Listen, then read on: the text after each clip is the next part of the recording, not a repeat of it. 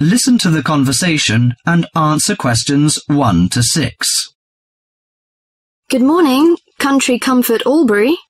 Oh, hi. I'd like some information, please. I'd like to find a double room to stay for the weekend. What kind of rooms do you have? Well, we provide a variety range of accommodation depending upon your likes. The guest house room costs $45 per night. It provides air conditioning and shower, and a waterfront room costs $80 per night. It has got its own balcony overlooking the foreshore of the lake. And we've got a kid. How do you charge for children? Extra bedding is available if you require that. If the kid is aged 12 and below, the cost is $10 per night for the guest house room and $15 for the waterfront room. Do you have a swimming pool, tennis court or something like that? Yes, we've got a swimming pool which is free for all the guests.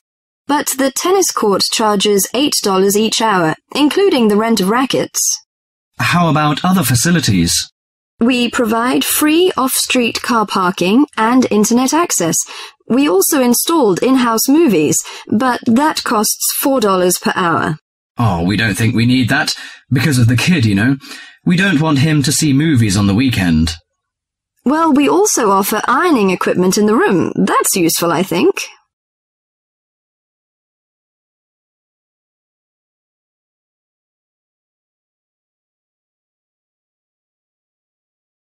Before listening to the rest of the conversation, you have some time to go through the questions 7 to 10.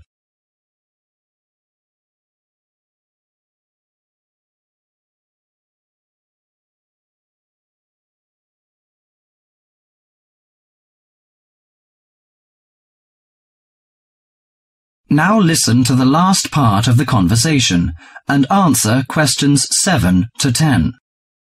Great! Could you tell me the address? How do we get there? Yes, it's Country Comfort Albury, Albury, at 648 Dean Street, New South Wales. 648 Dean Street, Dean, is that right? Yes. Well, I wonder what activities are available there in this season.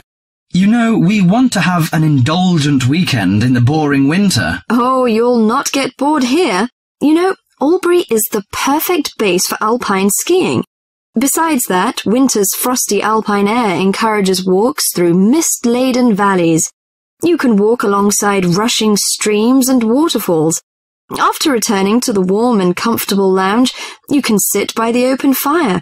I think this is the ideal time of year to nourish your body at the Salus Spa. The idea of skiing doesn't appeal to me very much, but it sounds good to have a relaxing walk through the valleys. Maybe after that, I'll have a massage and some soaking in the spa. And you know, this hotel is perfectly located in a quiet position off the main highway in central Albury. It's within walking distance of licensed clubs, restaurants, shops, and the central business district. It's known for its excellent cuisine and warm Australian hospitality. Good. It's a good idea to taste the tasty dishes in one of the restaurants. My wife may be interested in shopping. She's always keen on that. I think I'll contact you later. Thank you very much. That is the end of section 1.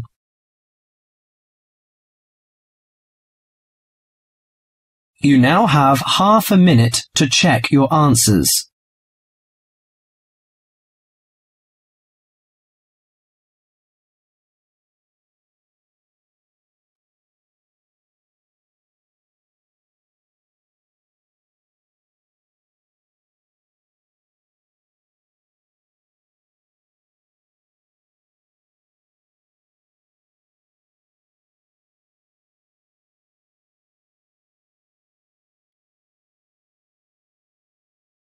Section 2. In this section, you'll hear an introduction about canoeing. Now you have half a minute to read questions 11 to 20.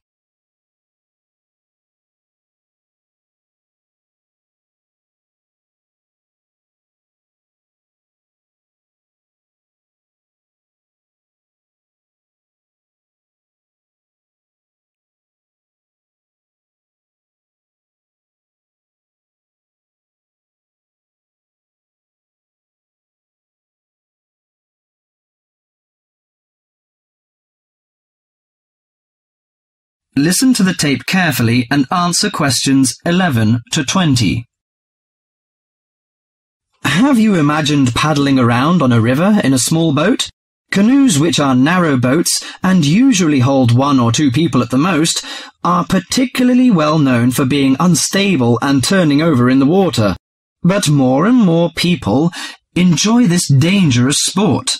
Today, Cynthia Bocci, an adult education teacher and an addict of canoeing as well, will share her experience of canoeing with us. Cynthia, when did you begin this sport? Well, I started it 6 or 7 years ago, and soon I got attracted by the exercise. I have to admit that it brings me great fun. It's become part of my life. So, could you describe how you do it? At first, I think you need some like-minded friends. The friends who share the same interest with you. It's no fun at all if you canoe alone. Usually, we assemble in a parking shelter near the Island Lake Recreation Area. We pull our canoes from inside the vans, lift them from atop the cars and trucks, and attach wheels to help transport them to the shores of the lake beside the boat dock. What equipment do you need for the sport? Well, first and foremost, a canoe, of course.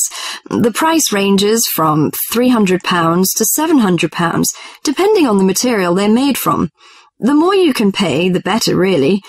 Personally, I wouldn't look at anything under £500, but that obviously depends on your budget. You also need a hard helmet to protect yourself against rocks when you fall out of the canoe, and believe me, that is very likely to happen. Because of this, it's a must for a beginner to wear a wetsuit. Oh, bathing suits don't work really. Sometimes a life jacket is a necessity in case you fall into water and no one else is nearby. Maybe many can't understand your passion for the dangerous sport. Do you think it's all worth it? Absolutely. I just love it. It's exciting, exhilarating, yet it's peaceful and it's calm. You can work as hard as you want to, or you can take it easy. In addition to having fun, canoeing offers a workout without realizing you're working out. Besides being a great exercise, which is good to heart and lungs, you gain strength and mobility. You build strength not only by paddling, but also from lifting and carrying your canoes. You can also exercise your mobility. Frankly, I never had upper body strength until I started canoeing. Now I can pick my canoe up and carry it on my shoulder with no problem. However, it's not just a workout of the upper body, but also a total body workout. If you're doing it correctly, it's a great calorie burner.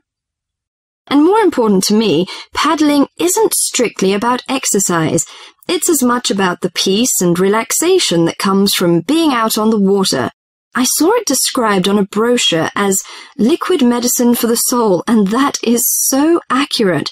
It allows you to take a mental break from your ordinary routine. It's a lot of fun and you meet a lot of great people. We connect on the waterways by responding to email invitations, posting on websites and club announcements. Also, it's a great way to get an up-close view of nature. You can sneak up on wildlife. I've been right next to ducks, deer, and all kinds of birds. You just get a different view than you can get on land. I especially enjoy camping by canoe.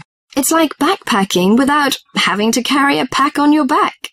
You can put everything you need in the hatches of the canoe. Have you experienced this kind of camping? Well, whatever you say about this sport, it's never dull.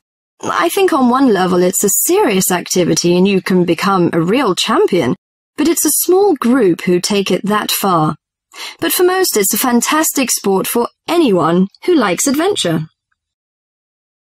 That is the end of section 2.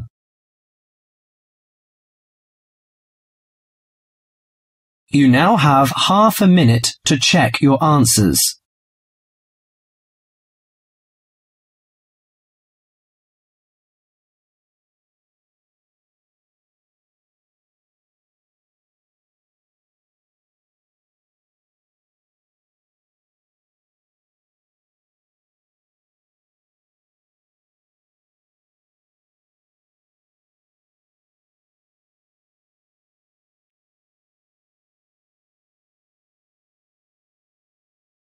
Section 3.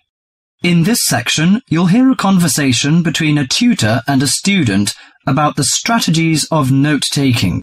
Now you have half a minute to read questions 21 to 29.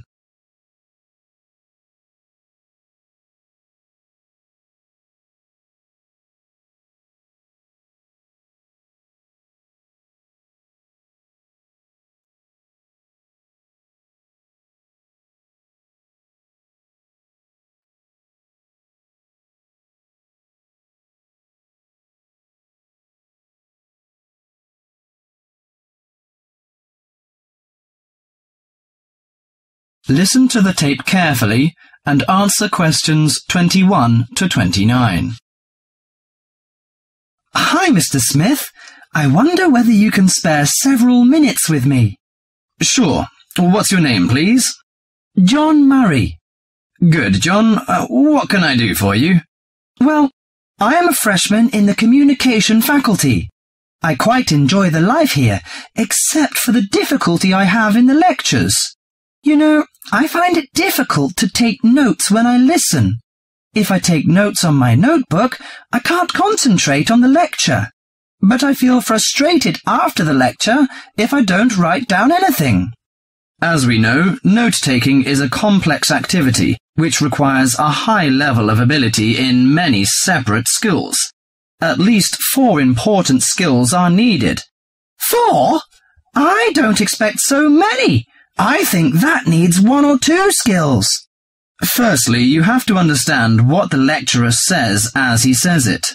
That means you should try to develop the ability to infer the meaning of unfamiliar words from the context. You cannot stop the lecture in order to look up a new word or check an unfamiliar sentence pattern. Yes, that puts the non-native speaker like me under a particular severe strain. Often I may not be able to recognize words in speech which I understand straight away in print. So the ability of inferring is important. Of course, you won't always be able to do this successfully. You must not allow failure of this kind to discourage you, however. It's often possible to understand much of a lecture by concentrating solely on those points which are most important. But how do I decide what's important? Well, that's in itself another skill I'd like to tell you. At first, the most important piece of information in a lecture is the title itself. If this is printed or referred to beforehand, you should study it carefully and make sure you're in no doubt about its meaning. A title often implies many of the major points that will later be covered in the lecture itself. It should help you therefore to decide what the main point of the lecture will be. Besides the title, what should I pay attention to during the speech? A good lecturer often signals what's important or unimportant. He may give direct or indirect signals. Many lecturers, for example, explicitly tell their audience that a point is important and that the student should write it down. Unfortunately, some lecturers who are trying to establish a friendly relationship with the audience are likely on these occasions to employ a colloquial style. He might say such thing as, "This is, of course, the crunch," or "Perhaps you'd like to get it down." Although this will help the student who's a native English speaker, it may very well cause difficulty for the non-native speaker. You'll therefore have to make a big effort to get used to the various styles of his lectures. I see.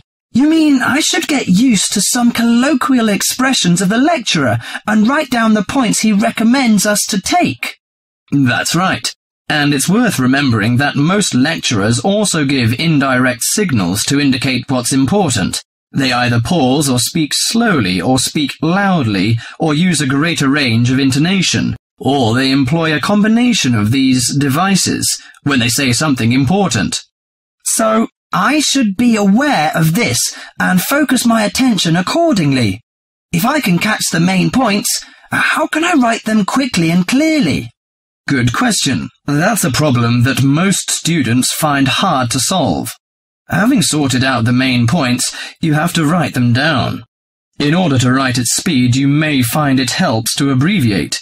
You can also try to select only those words which give maximum information.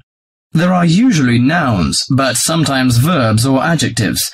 Writing only one point on each line also helps you to understand your notes when you come to read them later. I see. The last but not least skill to learn is to show the connections between the various points you've noted. This can often be done more effectively by a visual presentation than by a lengthy statement in words. Thus, the use of spacing, of underlining, and of conventional symbols plays an important part in efficient note-taking. In this way, you can see at a glance the framework of the lecture. Thank you so much, Mr. Smith. I think I'll employ the methods in the next lecture. That is the end of section 3.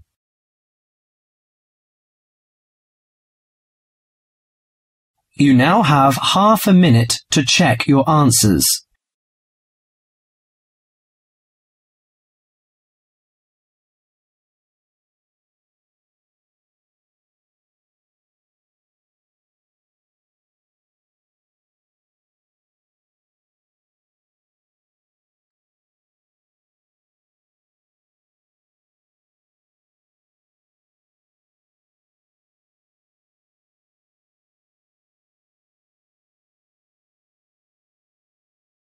Section 4. In this section, you'll hear a lecture about searching on the Internet. Now you have half a minute to read questions 30 to 40.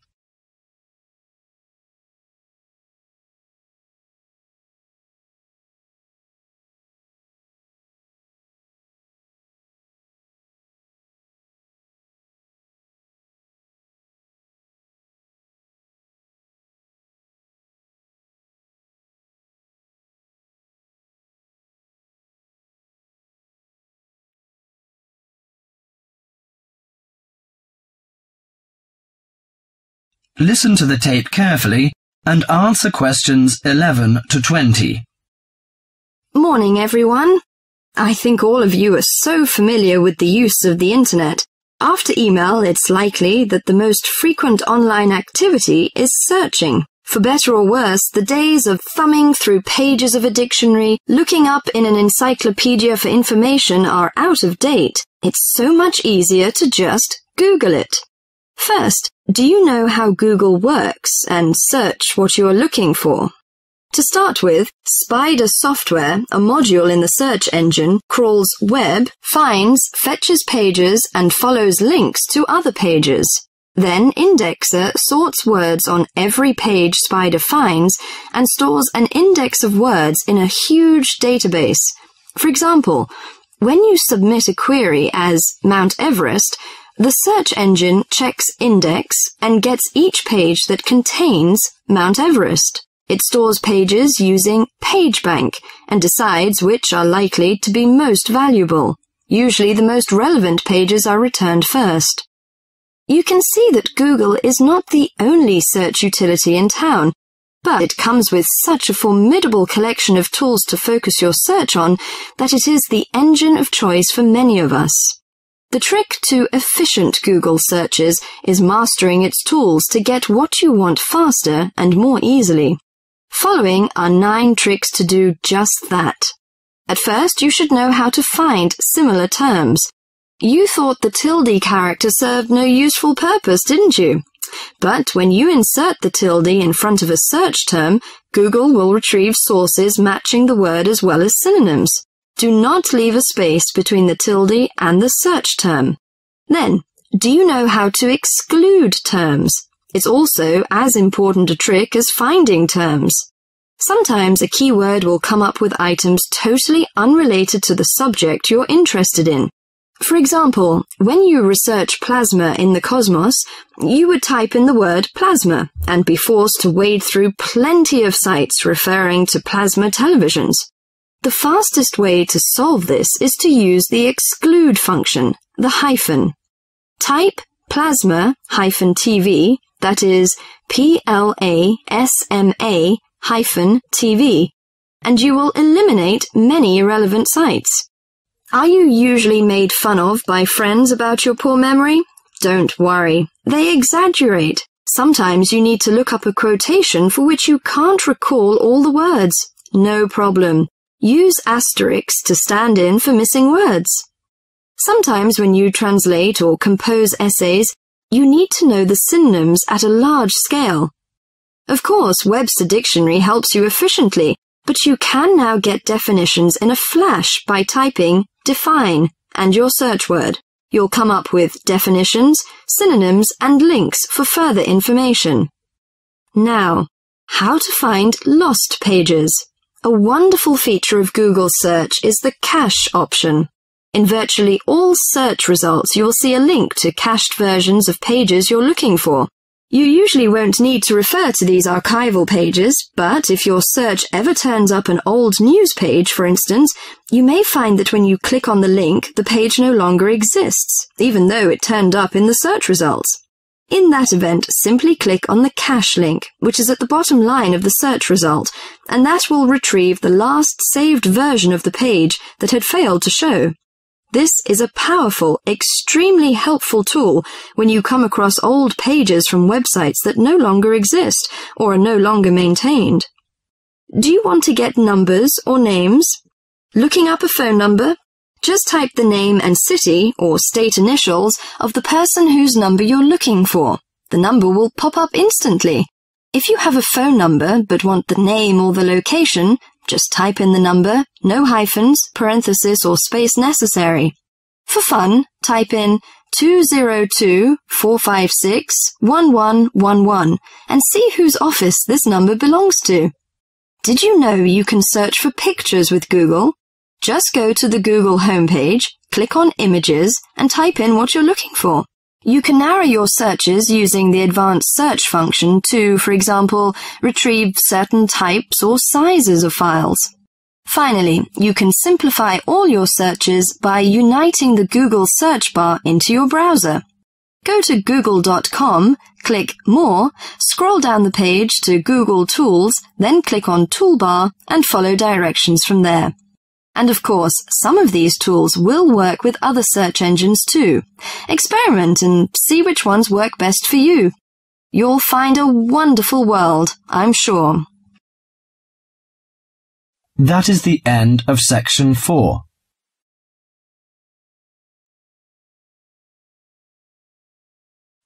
You now have half a minute to check your answers.